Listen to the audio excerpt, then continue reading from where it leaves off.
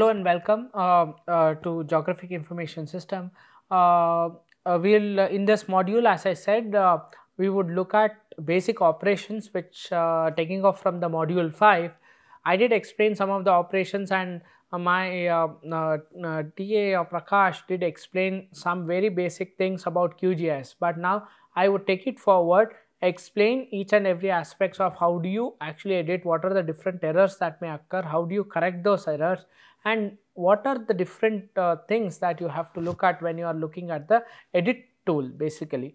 So why I am very specific about the edit tool is that when you start looking at your data, you will be able to looking at each and every aspect of the editing of a vector layer, because any incorrect attribute incorrect geometry can lead to lot of issues when you are looking at the entire GIS data. So this editing of this attribute is extremely important. So we'll look at editing of this geometry is extremely important. So we'll look at each and every aspect of why and how this is important, and why and it is necessary, and how do we do it. Okay, so this is more of a practice class. So in case if you guys are having a system in front of you, or if you are looking it in a system rather than your mobile phones, so you can parallelly start looking at it. So I would suggest you start looking at it, so it would be very useful in understanding the concepts that I have taught till now.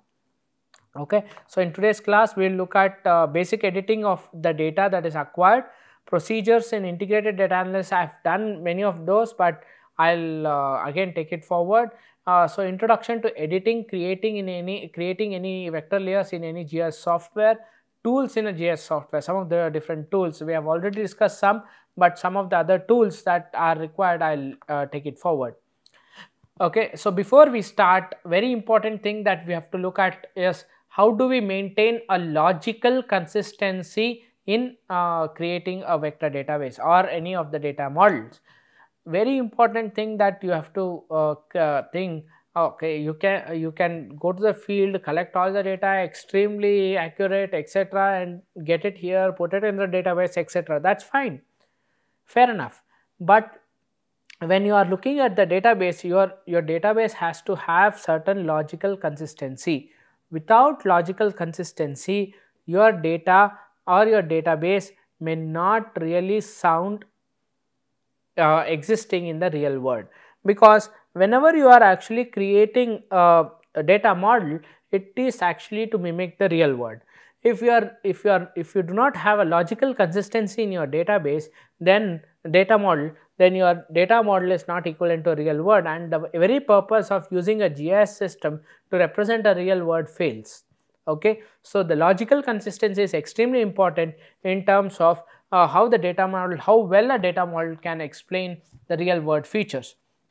So data model is measured for basic editing through various measures. That is, if there are errors, if there are editing issues that come across whenever you are having a data model, that is the first thing that we will look at. The most important errors that we look at is two. One is the common vertex. Line, ends and the corner have the same vertex. Okay, ends of a line and a corner of a line, or a point that is ending the corner of a line, have the same vertex or not. If it is dangling, then you will have that is the error. Okay, so then you have a boundary. Adjacent polygons are overlapping, but do they share the same boundary?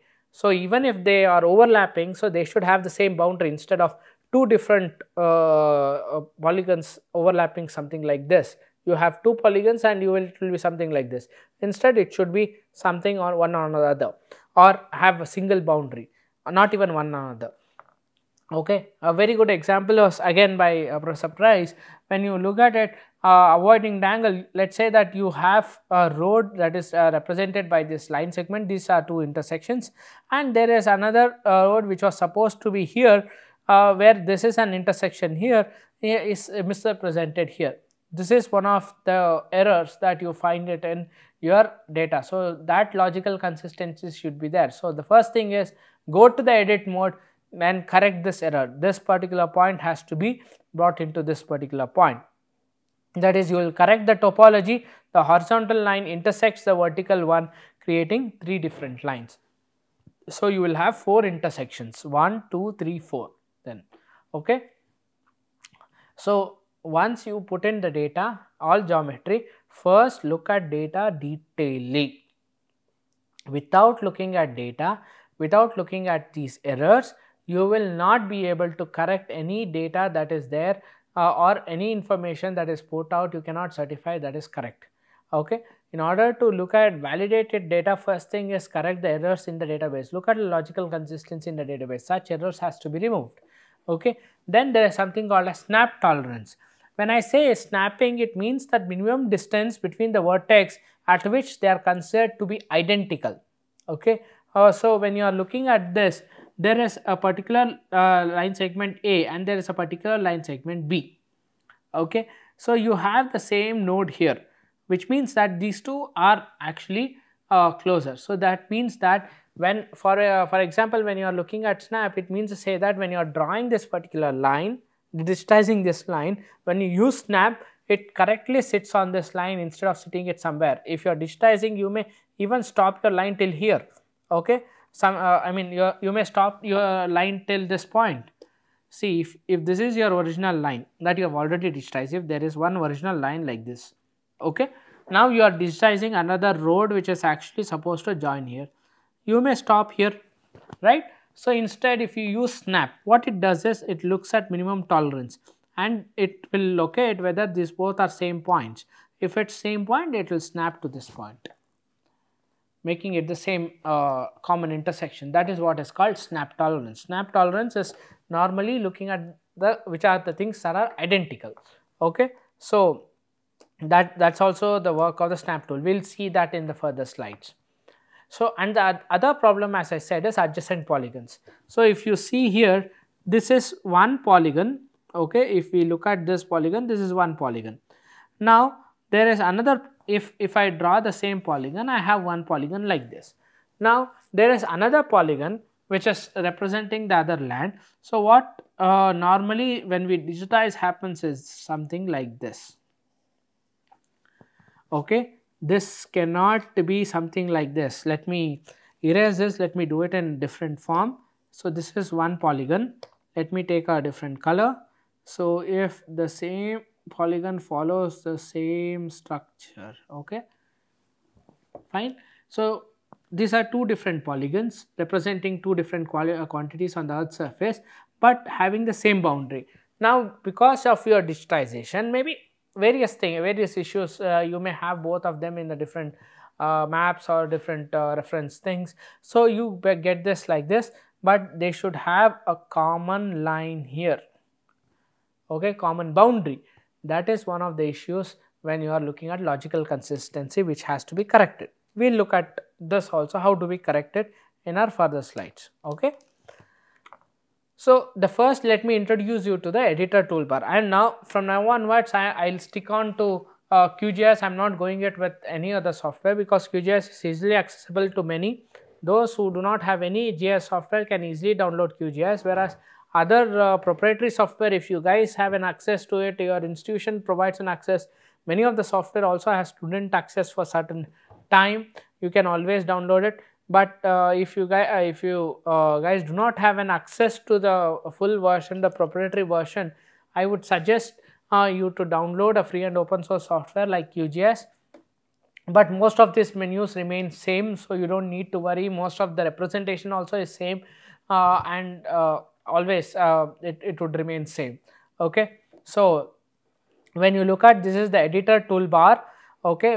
And these are some of the tools that I've added by myself for my analysis. So don't worry much about this. This is a Google Earth tool, and this is a the map tool, that is your OpenStreetMap tool, to access the OpenStreetMaps. And you can I mean OpenStreetMap is a wealth of data that is already there. So you can even extract all the entire set of data that is already there on OpenStreetMap and utilize it for your analysis.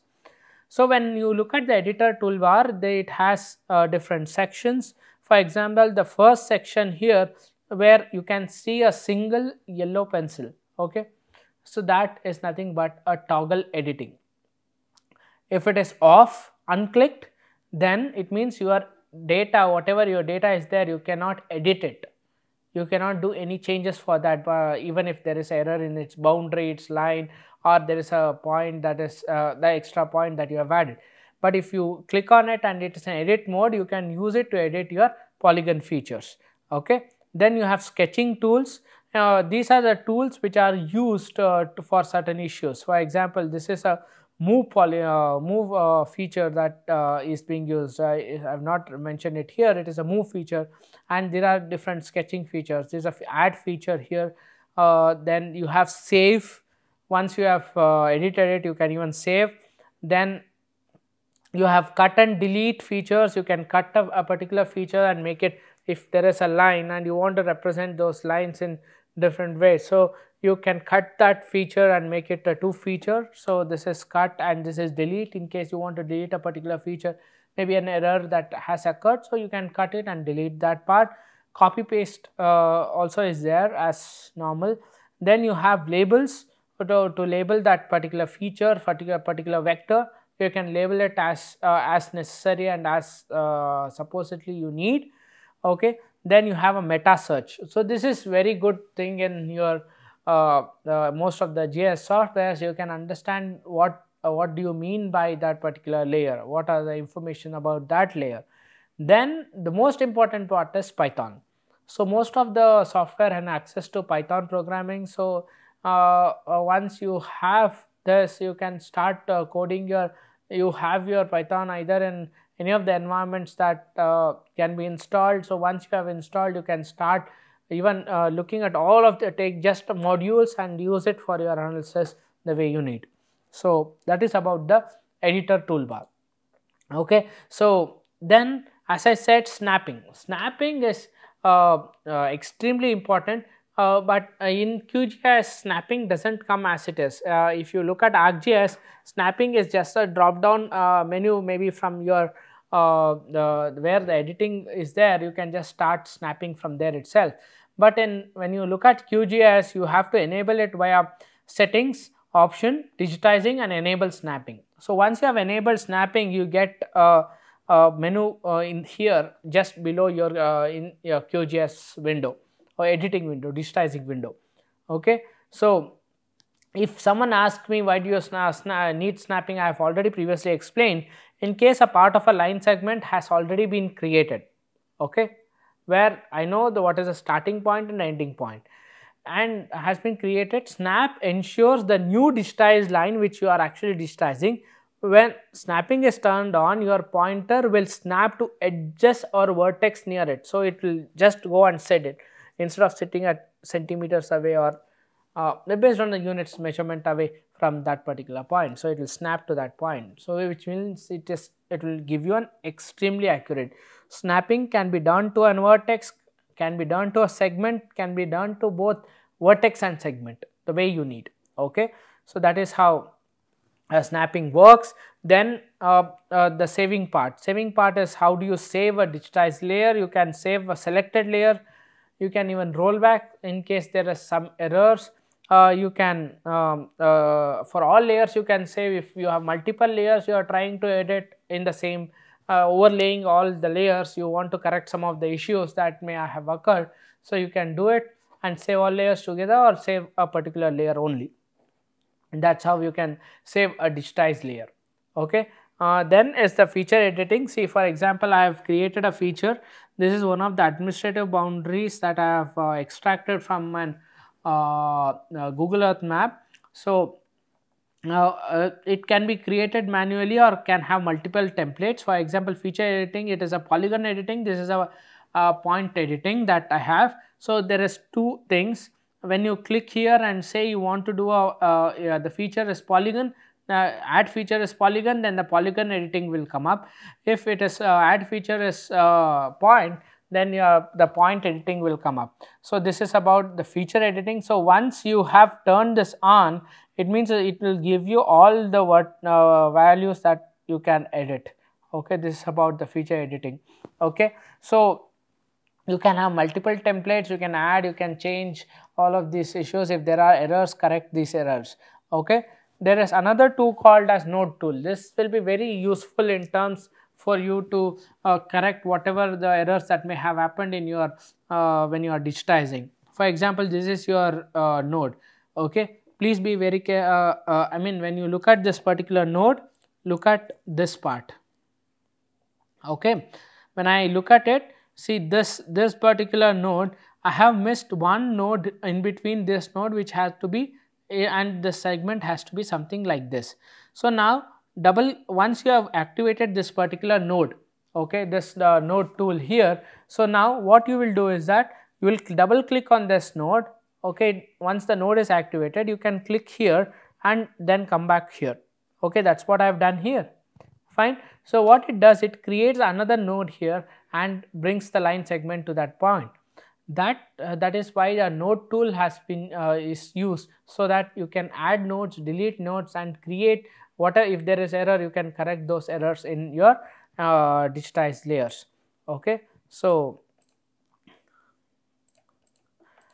and then the move a feature. This is also extremely good aspect in terms of any of the GIS software. For example, this is one of the features that you have.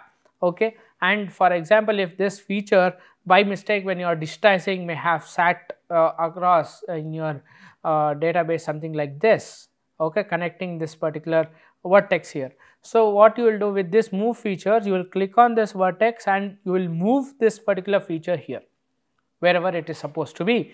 That is why you use a move feature aspect in any of the GIS software.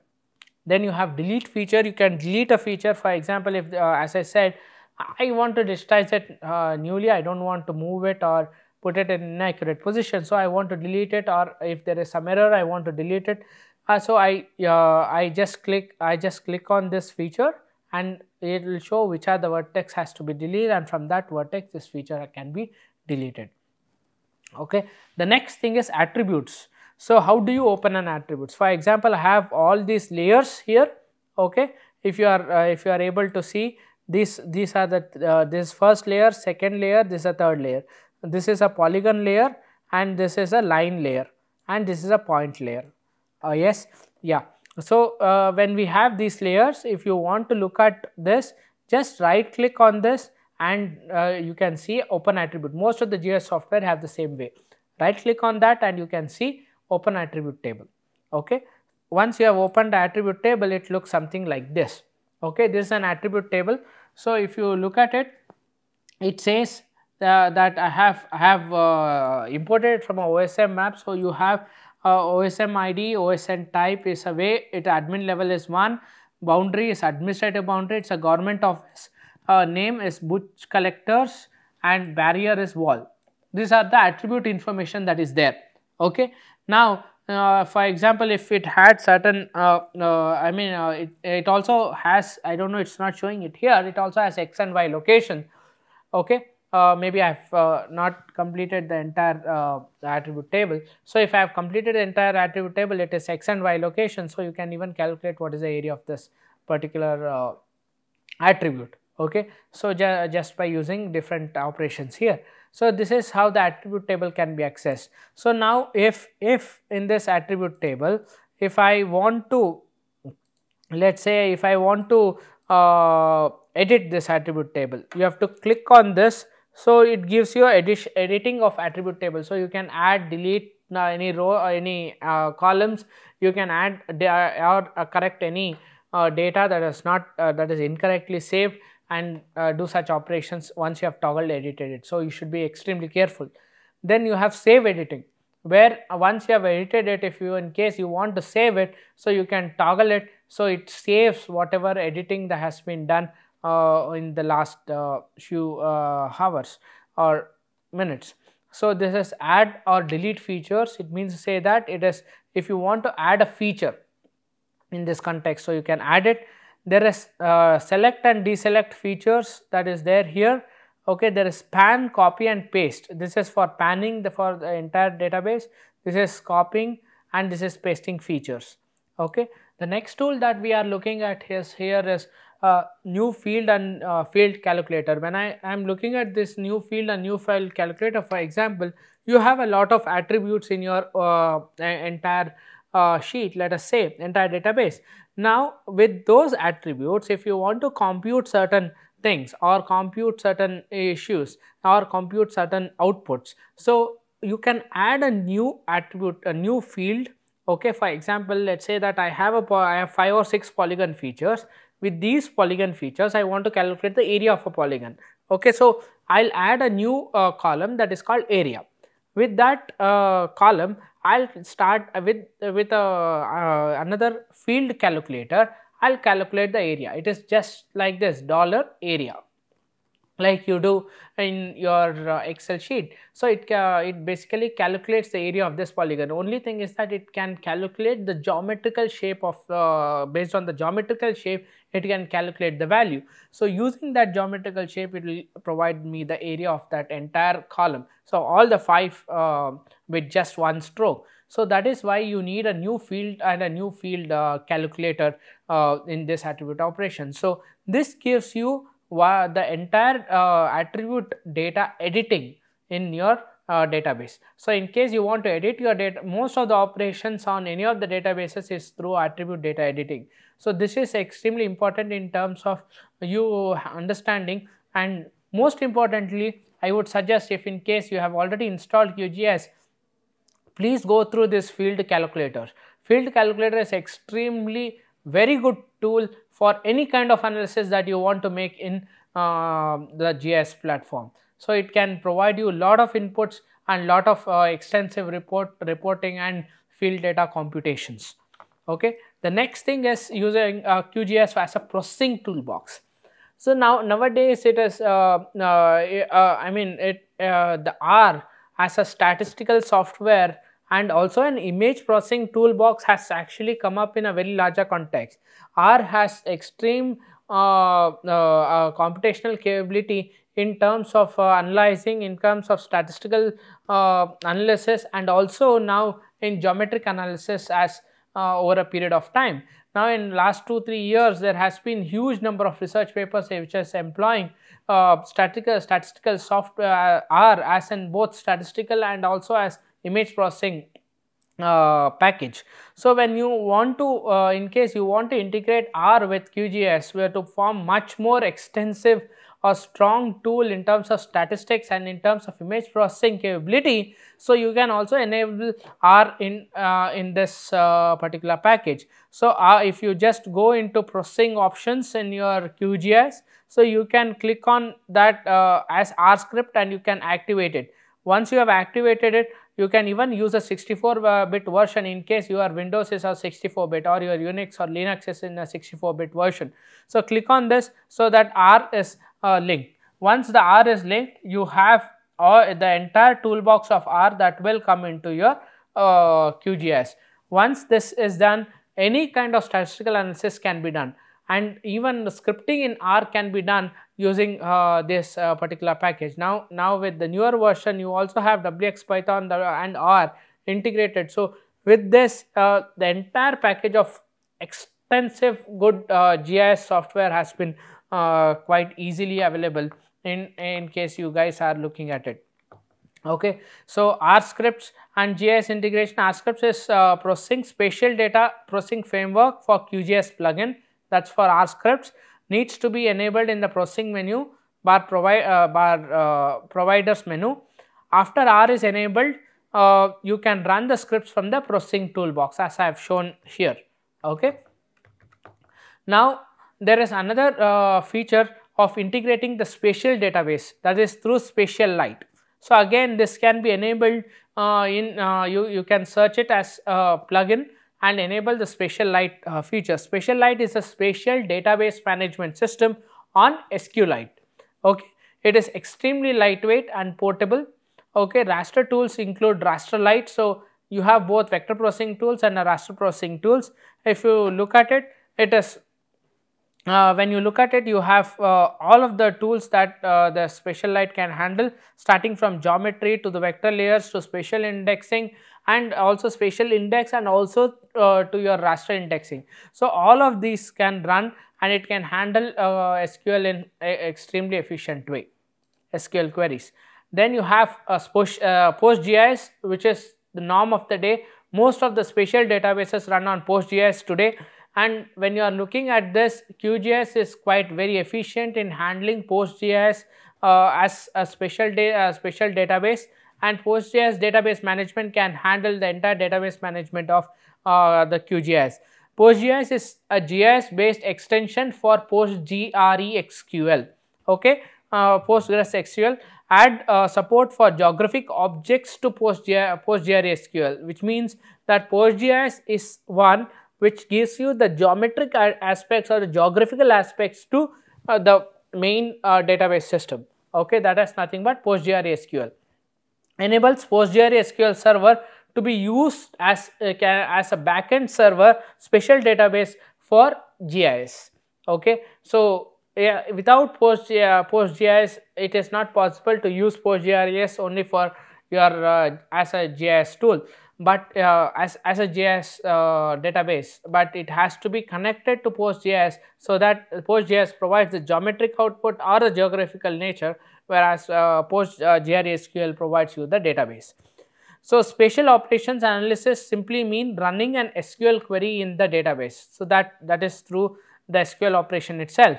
When you look at the entire PostGIS functions, you have functions that is starting from any of those functions are covered by within and maximum distance, longest line. So, all of these are PostGIS functions that you can see. So, if you just open the functions tab in PostGIS, if you go into PostGIS and see the open look at the open tab, you can look at all of these functions. Then the next thing is pgadmin. This is a GUI base for database administration tool. So, when you are looking at previous versions of QGIS, maybe even before 1.80, so most of them were in terms of coding. So, but now we have a GUIS base for database administration. So, if you look at this is a pgadmin tool, where you can see this is why this was one from this has been adapted from TerraGIS. So, this particular screen, if you look at it, there are three different servers that are running, that is Snuggle, there is TerraGIS and other server. So, out of which a particular TerraGIS server is running at a database which has a GIS data, map bender, then you have certain schemas and replication, and you have PostGIS running. Okay. So, when you look at this, what are the data that are public are, it has conversions, it has functions, it has trigger functions. So, these are different public. So, you can make it public, it can be made as private. So, that is based on the owner. It gives you the entire description of what it basically is, whether it has been inherited as a table, or it inherits any table from any other this one, what is a primary key in this particular table, and it gives you the entire property in case you are looking at how it has to be done, how it has to be coded, this how it is coded. Then you have statistics, depends and referenced by. So, all of these are with the pgadmin. So, one who wants to look at administration of the database as a tool, so pgadmin can be very useful in terms of administration. So, again this was one of the things that was also explained by TerraGIS, that is a QGIS and Python interface. Python is growing as an extensively very good coding tool. So, now QGIS also has come up with a Python console, which can handle effectively most of the Python packages and commands. So, when you look at this, there are three options. One is the Python console, which is shown here. So, it is just typing the commands and extracting the tools. Then you have processing toolbox. This is the entire toolbox. You have refer to toolbox, that is for image analysis, that is for GeoAlgorithms. Then you have GraphGIS. GraphGIS is extensively very good software for raster analysis. In fact, I would say that GraphGIS is one of the best software for raster analysis, as QGIS is for the vector analysis. Okay, and you have entire package of GDAL. GDAL, see, when you look at the difference, very basic difference between an open source software and the software that is licensed or proprietary. In the very basic, both of them run on, most of the GIS software run on GDAL or OGR. GDAL is a raster processing package and OGR is a vector processing package. When you look at this, these two packages, the way the proprietary software is that they define different tools, or they build different tools for usages and data, and you have a very intuitive and very nice GUI which is present in this particular interfaces. Otherwise, I don't see much difference from an open source QGIS software with an ArcGIS engine. Though they have a lot of services, they have a backend support, though which is much faster and much easier. So that's all is the difference in ArcGIS and QGIS. But when you look at it, the same toolboxes can be accessed with this using Python console. Then you have, so you can connect it to Saga. Saga also has a huge collection of algorithms, and you can connect it to R scripts, etc. So these are different things that you can explore when in case you want to be an advanced GIS user using QGIS. So then you have tools such as WinPython and Plugin Builder. Plugin Builder is one such tool wherein you can start building plugins for a particular applications. So in summary, we looked at what is logical consistency mean, how do you have to maintain a logical consistency. Then procedures in integrated data analysis, we looked at what are different procedures, how do we look at procedural inputs to GIS. Then basic operations in QGIS, how we'll do it.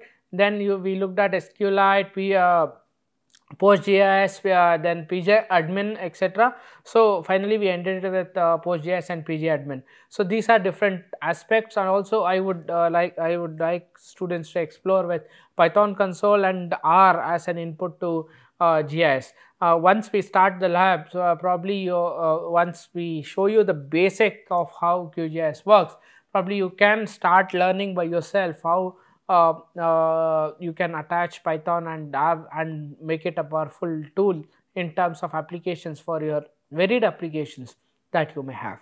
Until next class, I will meet you in the next class with advanced analysis, advanced data modeling analysis. So that would be the probably the last class of theory that I would take up, the last module of theory. The rest would be more on practicals, and finally it would the course would end with more of what do you mean by various standards, how are standards maintained, and is there any standards that we have to maintain when you are creating data and sharing data. So we would end the course with that, but in the next class I would take up the advanced tools or advanced modeling to advanced tools or special analysis tools in GIS. Okay, so until then, have a nice time. Thank you very much.